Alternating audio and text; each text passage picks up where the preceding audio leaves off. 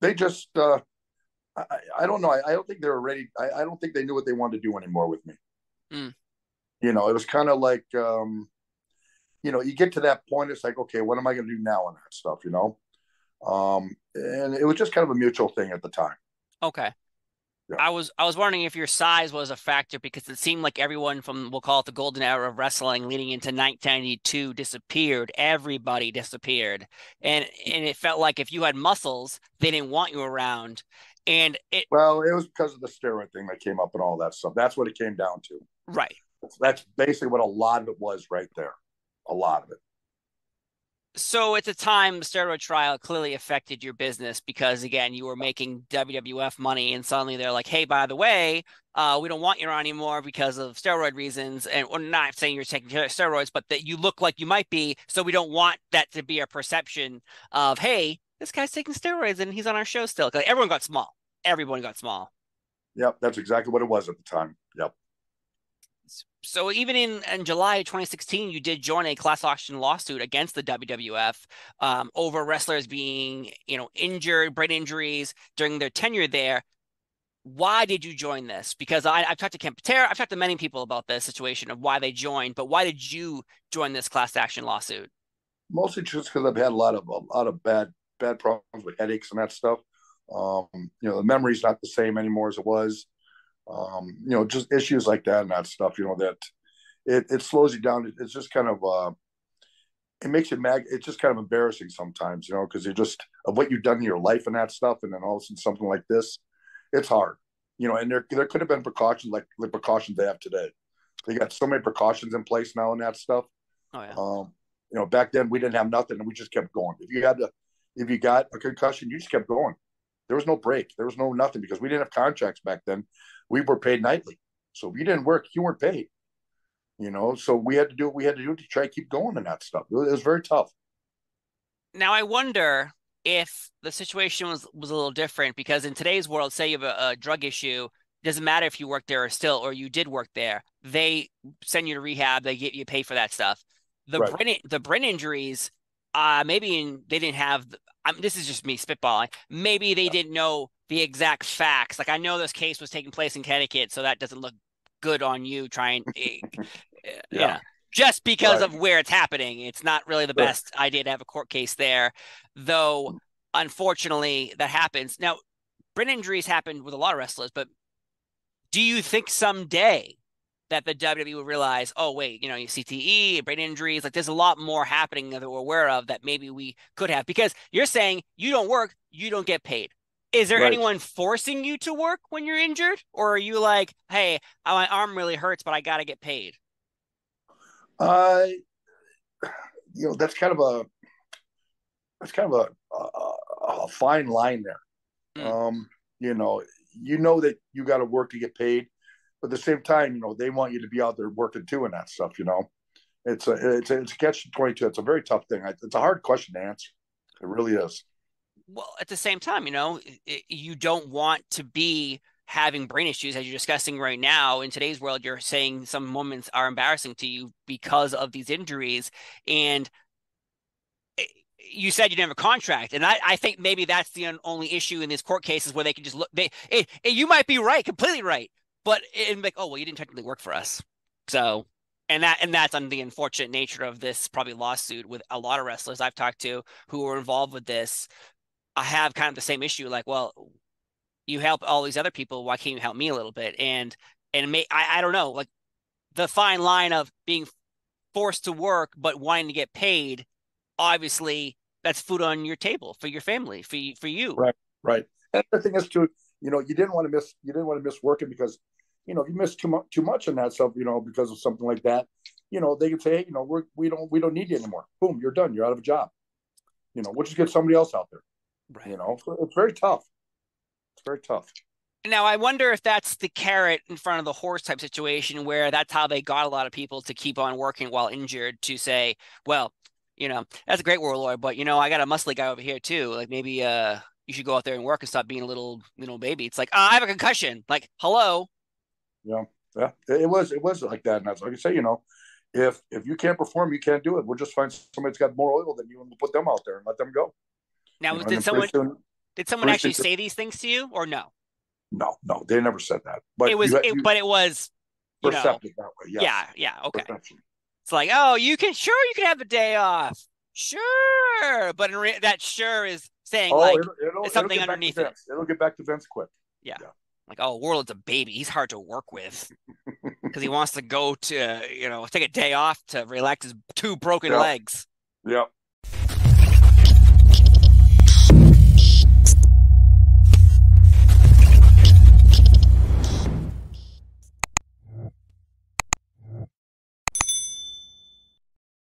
When I actually first started to WWF, it was three W's and an F, owned by Vince Sr. and Jr. Oh, yeah. So there is my first taste of the WWF. The second stint was WWF in 88, 87, towards the end of the year, finishing up in Memphis for Jerry Jarrett. But let's get back to the plethora of the talent and the great talent in my first locker room I walk into. Of course, it's a big room with the steel curtain. They have curtains. They do them at Rock and Roll. They use them for everything, and behind stage stuff like in country music and whatnot. But I open that curtain up, and of course I was taught by the great Malenko, you shake everybody's hand, even if you're nervous and scared. I'm 21 years old, Steve, and I'm meeting Bob Orton Jr., Blackjack Mulligan, Bob Backlund, Jesse Ventura, Vince Jr., Vince Sr., Strongbow, Gorilla Monsoon, Adrian Adonis. Again, I think I said Jesse Ventura, Mr. Fuji, Saito. I mean, there's more, and I don't mean to miss them, but there's got to be 50 guys back there for TV. And they do TV back in the day every 3 weeks. Allentown would be first. Second would be Hamburg, PA, the field house. Yeah. And that was every 3 weeks. And those TVs would run. I think they'd start them at 7 or 8. They wouldn't end till maybe after 11. And then back in those days, in 2 days of TV, I probably worked 6 times. Compared to WWF, I'd work one TV. That's it. Like if we had 20 matches, I'm on one of them, at Raw or, for the or Superstars or Challenge or taping or whatnot. So what's the difference in pay then if you're working one match but you're still there all day versus working 6 matches which you're there all day as well? None. No difference. Well, now back in the day, those 6 matches, I was getting compensated well, and it's part of paying dues, Steve. You're not doing things for free, and it's nothing like that. And then of course, when it was the WWF, once in a while I would do 2 or something gimmicky, but for the most part, and the rest of my career, WCW, Impact as of a couple of months ago, one time. One time is the usual, because they got a host of people. It's overkill, and you want to get everybody in there. So if you start using guys 2 or 3 times in one TV, it looks lack of luster. Yeah. Of course.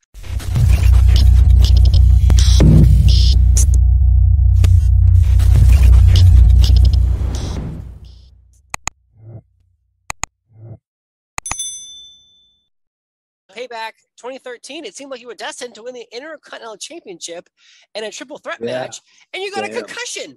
And the person who replaced you, Curtis Axel, Michael McGillicuddy, Joe Henning, hodgepodge of names, he ended up replacing you and then won the Intercontinental title. To me, it was like so obvious you were about to win the Intercontinental title. It was so obvious you were about to win the belt. And then suddenly you got concussed. And then I feel like from that point on, it was like you weren't going up anymore. You weren't going sideways. You were slowly going down. Is that how you feel? Man, I got a lot of tattoos that summer. I don't want to call anybody out, but I was working somebody, man. He knocked me out, and I knew they were going to put the title on me, and I didn't tell the office that I got knocked out, and I kept working with a concussion. And at that time, it was kind of the beginning of they were really diving into the CTE. having Chris Nowinski come to a lot of TV tapings. And just, the protocol was if you get your bell wrong, make sure someone knows. And there's a protocol where you have to do a impact test to come back. Hey, come on, bro. We're doing an interview. But I was, I kind of grew up on the indies where if you get your bell wrong, especially if they're putting the Intercontinental title on you, maybe just don't say anything. And so I actually kept working, and then I coincidentally was working Cardona in Long Island and got knocked out just on a bump, and I didn't know where I was at. And so I think they were upset with me that I didn't tell them. Like I think they thought that I was lying to them, but I don't know. What are you gonna do? So of course, but that's not like people have done that before. Like, for instance, the first thing I think of is when Daniel Bryan, he was having seizures and he had multiple concussions, and he never told anyone about these things. And then when he was getting signed to the WWE, Nigel McGuinness told them he was having the same issues, so they didn't sign him. They signed Daniel Bryan, even though he was having the same exact problems you're describing kind of with yourself, a concussion, you weren't telling anybody, but yet you were going to keep going. But then eventually one thing caused a domino effect, it seems. And that one concussion is what did that for you, it feels like. And again, I remember clear as day, I was like, oh, he's going to totally win. I love it. Oh, he's hurt. Oh, shit. Yeah. But you know what? In retrospect, maybe I won the IC title and I was all loopy, and then maybe my brain would have been a lot worse, right. The goal is to live into your well into your 70s and 80s to be able to function. And and that's what the WWE was looking out for me. They were looking out for me. They didn't want me to fucking be damaged goods. And I totally understand where they're coming from. But I feel like they thought I was lying to them. And, so it is what it is. Of course. It's no one's fault except for that person who obviously had a concussion. Yeah. I was in a car accident last year, and I got hit hard. My whole car was completely total. People thought I was dead in my car. And I tried to be like, I'm fine. And I totally had a concussion. I went to work like the next day, and I was like, I'm fine. And I was like, oh, those bright lights are killing me. Like, it was all the signs were there, but again, I was trying to play it off. And obviously when you're in the bubble, you're like yourself, you want to please the masters and the bosses and the managers and see how great you are. And I assume you're talking about how you grew up in the age of work through pain. Yeah. So were you working through pain? Well, I mean, I think when I started in 99, and I mean, people didn't know a lot about concussions, and I mean, obviously they still don't till this day. I mean, you only can really do a lot of research on the brain post death. So CT's a fairly new thing, and back then, if you got your bell rung and sat on the bench, you're kind of considered a pussy. So that was just the Wild West back then. And, going back to what we were talking about at the beginning of the interview of some of those old timers that are dealing with those effects of the Wild West of wrestling back in the day, it's just a lack of education. And, the brain's it's a very dangerous and scary and delicate thing to mess with. So WWE did a really good job, and they are doing a really good job of having protocols set in and testing. I just feel like Vince he had a vision for me, and he was excited. And then when that happened, I think it kind of pissed him off a little bit, so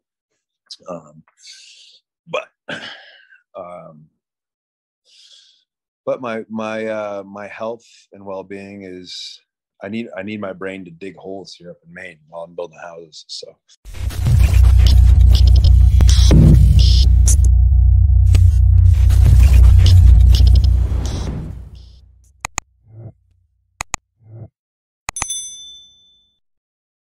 but it turns out, you eventually did leave the WWE after WrestleMania 8. And The story is, and I want to make sure this is clear. The story is Pat Patterson was leaving, and you wanted to be put in the position of creative. You wanted to be involved backstage more than been in the ring. Were there promises given to you that were not kept? Yes, absolutely. Vince had promised me that position long before, several years before, that would be my spot. And so when it happened, I'm like, okay, I'm ready, man. And the story was, well, out of respect for Pat, we're not going to fill that position. Bullshit. Pat never left. He was still there. He just wasn't shown on TV. Interesting, because there's a lot of stories that involve Pat Patterson over the years, even Vince McMahon, where there's controversy surrounding their names. And I think for TV reasons, let's pretend he's not on TV, so he doesn't actually work here. Right. But you're being told one story, but yet on the audience is being told another. Yeah. It's very daunting to think that someone like you of your stature, even at the time, even today, the world is promised something and this promise is not kept. Is that a common thing you think in wrestling where promises are given and then they're just ripped away? God, yeah. Yeah, they dangle that carrot out in front of you a lot. Why do you think that is? To get you to do what they want you to do? Because they can. And I don't need any bullshit, Just keep your word with me. I'll do everything I can, man, and then some. Right. I'll deliver. I will deliver, and I always have. So for him not to deliver on that one, it was huge with me. It was bad enough that I got screwed over the Hogan thing. I couldn't wrestle Hogan because the crowd was split. Not my fault they don't like Hogan. It's not my fault they're cheering for me. Let's get it out there and go. Yep.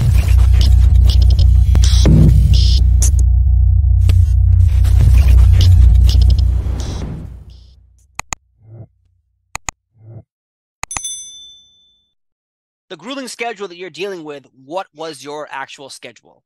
Sometimes we'd go 2 weeks or 3 weeks straight and then go home for 2 or 3 days. Oftentimes there was runs that were definitely 2 weeks long. We'd do a loop somewhere, like we'd fly into Newark, New Jersey and do the New York cities and then a couple of, like Philadelphia and Scranton and all those, and come back around to Newark again, fly out and not go home. Go to another centralized city and do a loop there, get the rental cars and drive around there and do a bunch of house shows. And then sometimes they would plant 3 days of TV in the middle of there somewhere, so we really wouldn't go home. And then finally we'd get to go home for 2 days or 3 days, just long enough to get your laundry done and maybe take a nap. That's what I would say. Of course, not me. I'd go home and keep partying because I wasn't married and I didn't have kids. So I was living the rock star life on the road and at home, unfortunately. I was going to ask you that because I've now talked to many wrestlers of coming home and being like, you want to hang out with your kids or your wife, and then you are on the couch and you're just like half asleep. And they're like, oh, Daddy, throw the ball with me, play dolls. And you're like, I can't even move. My body. And, you're at a different situation altogether. So I guess, positive coming home and not having to deal with someone poking you in the face going, play with me, Daddy. But at the same time, a lot of wrestlers have suffered. Still brutal. Yeah. And so you told them you wanted to go home and they said, well, then go home. And so what does that mean? They fired you? Yeah, they sent me home in the middle of a contract. Basically, what was happening is when I re-signed the 1-year deal and got that feud with Triple H, that's why they gave it to me, to keep me and re-sign me for the extra year rollover. But as soon as I signed it, they did the deal. We did the deal with Triple H, and they immediately had him do a 20-second job to the Ultimate Warrior at WrestleMania 12, and also immediately put him with Mark Marrow. And I just went back to losing to all the new heels that came in. Mm-hmm. The only difference now is I had shorter hair and I was still a babyface. And so I was getting frustrated, and periodically I'd have these little powwow sessions with me and Vince McMahon and Jerry Briscoe standing out in a hallway somewhere, and I would express my disgust, with how they were using me. And I remember a couple times I said, if you're not going to use me any better, this is the shit I said to Vince McMahon. I said, if you're not going to use me any better than this, just send me home. And I remember he would always be like, he would pause for a second, like he couldn't believe I said that shit to him. And believe me, I was not in the right frame of mind. At that point, I was using drugs. I was injured. My back was hurt. I started doing tons of painkillers. And like I said, I was always the first guy at the bar. And I was just erratic in my behavior. And I was really frustrated. And I felt like I was ready to just leave. And then one day he just, actually what he said first was he was going to send me to Memphis to develop as a heel. And he was going to pay me $1,000 a week, which the hilarious thing is that was a lot more money than they were paying me at the time, because they had me off the road most of the time and I wasn't really booked. And but I think my response is what got me sent home. I said, I'm going to need that in writing. And it looked like Vince bit a turd. He just kind of looked at me like, absolutely. But then like a week later, Jerry Briscoe's walking up to me in the locker room saying, nah, Vince said you can go on home. And I just remember going, it's over. Can't believe it. Yeah. So that's how it kind of went down in a nutshell. But are you still under contract when they send you home, or they like they send me home? I just signed that year, so I think I had like 6 or 8 months left on that contract. A contract of nothing. I mean, it's like the guaranteed of you have to work for us. Basically, it was you were an independent contractor, and all they guaranteed you each year was 10 matches at $150 each, and I had already reached that. I had gotten past the $1,500 mark at that point, but. Yeah, so they sent me home, and I basically couldn't work for anybody else until the contract was up, and it didn't matter anyway, man. I went home to a shitstorm of, drugs and alcohol anyway, and just drowned myself in that, whirlwind of shit, and for a while, and yeah, that's how it kind of went down. There was a lot of drug addicts and alcoholics in the wrestling business. But at least when you were on the road, it was a controlled environment. They were pointing you and telling you where do you need to be here at this time. You need to be there at this time. You need to be. Once I went home and I wasn't booked anymore, there wasn't anybody telling me where to be or when. It went off the rails real quick. So, but yeah, that's kind of how it fell apart. Interesting. Now, do you find that when you went home that a lot of wrestlers have the same situation with you, is once they're off the road, well, there is no more road. So there's only the other parts of the road left. And that's, you went home and you were living the rock star life, but in your house. Yeah. And I didn't have any money or anything to show for it. So I was pretty much broke almost immediately. And I had this hefty drug problem. So I had to figure out, ways and means to get money and get drugs. And I started bouncing in strip clubs and shit like that. It was just ridiculous. And yeah, it was just bad. It was bad for a while, several years.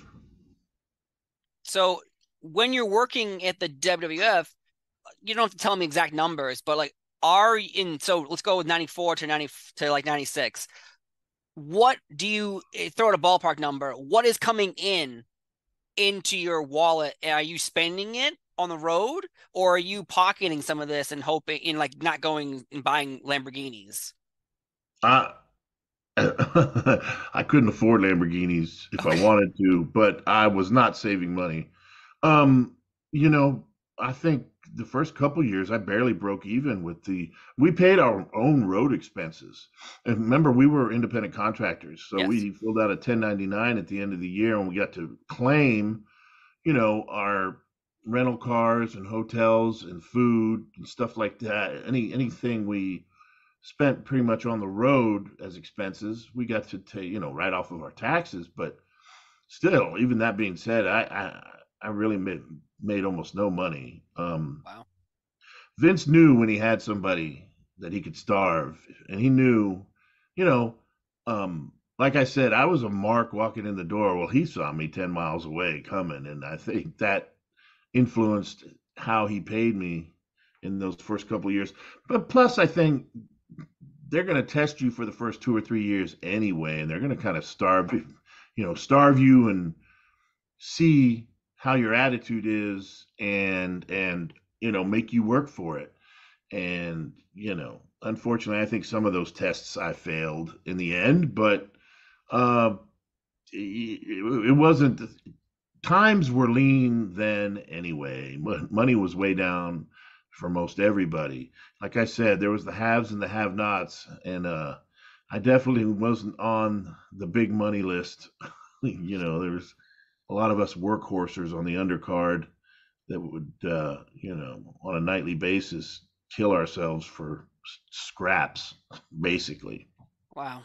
Most likely because they're thinking, hey, he's a wrestling fan. He's in the WWF, the #1 company in the world. He's going to be there. But obviously, eventually, like a lot of wrestlers, they get cut.